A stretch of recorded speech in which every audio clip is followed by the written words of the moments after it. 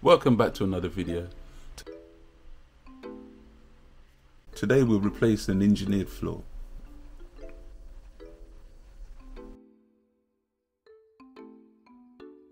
So without further ado, let's crack on.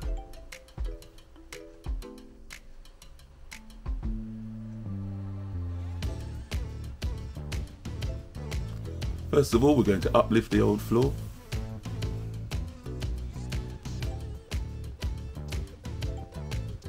And as you can see, we do have an underfloor heating system here.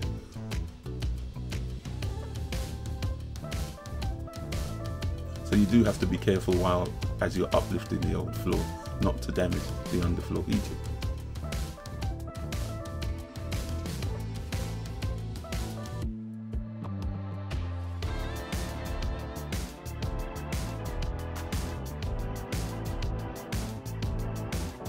Here I am checking the length of the straps to make sure that we have enough straps to strap the floor at the end when we finish gluing.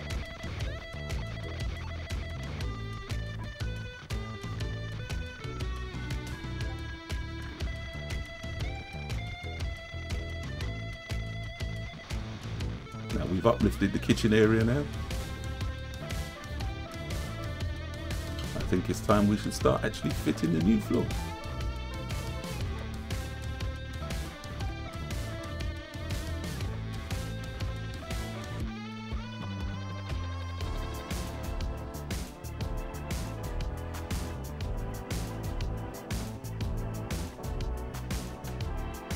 The plan is to replace all of the flooring on the ground floor.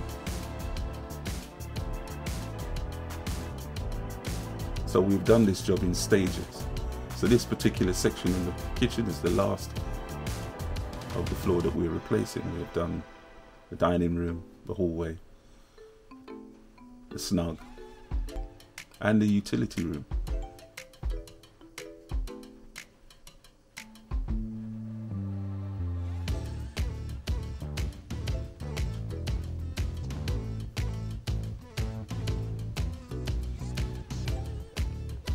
So we thought we'd let you see the last bit.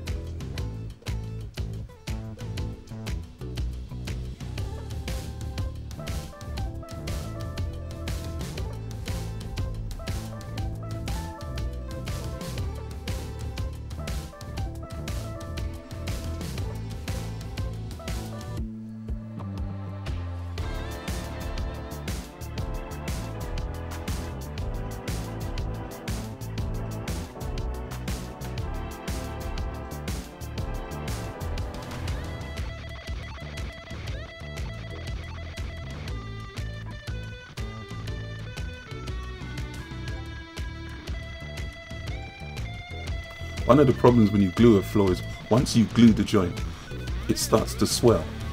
So making the board slide is very, very difficult. Not impossible, but very difficult.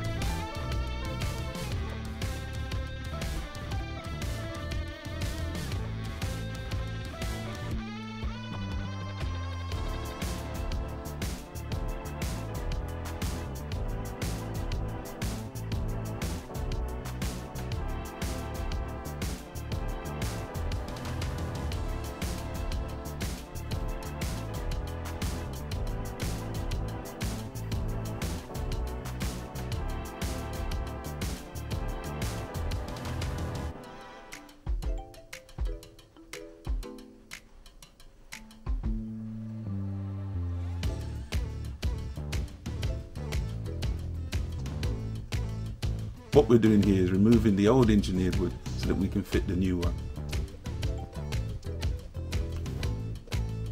And they go slightly under the unit.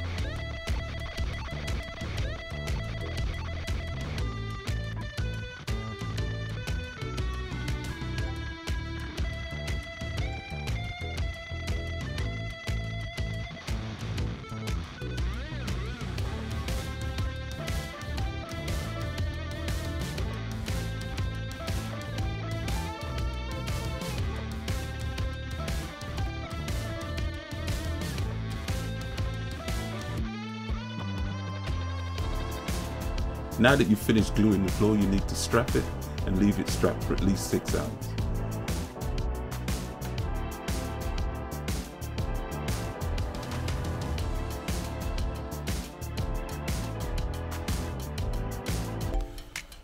There you go, we're just about done with this one.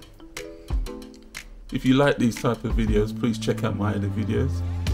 Thank you for watching. Like, share and subscribe.